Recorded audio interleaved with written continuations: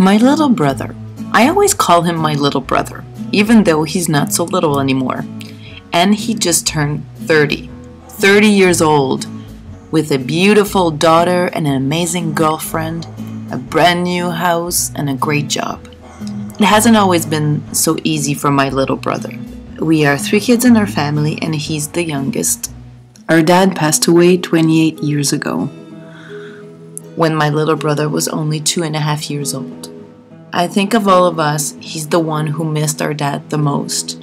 He never even had a chance to know him, and that left a giant hole in his heart and in his life. My little brother is a guy who wears his heart on his sleeve.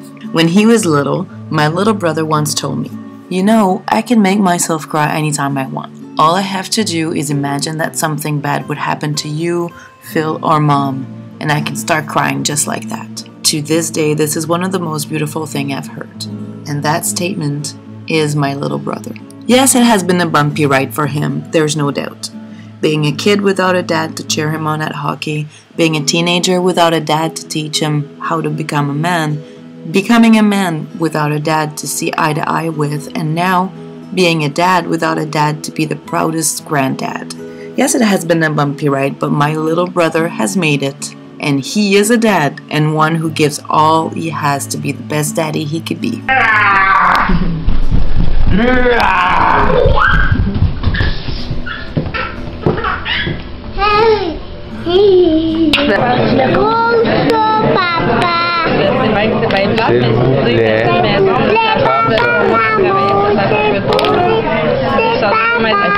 My little brother never had a dad to use as a role model, yet it seems that he is all that a dad should be.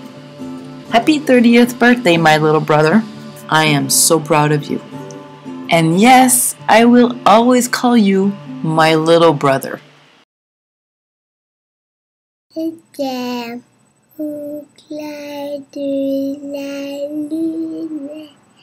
Mon ami Pierre,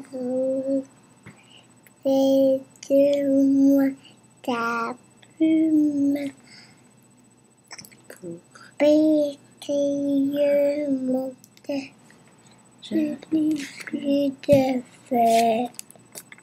Ouvre-moi ta porte pour l'amour de Dieu.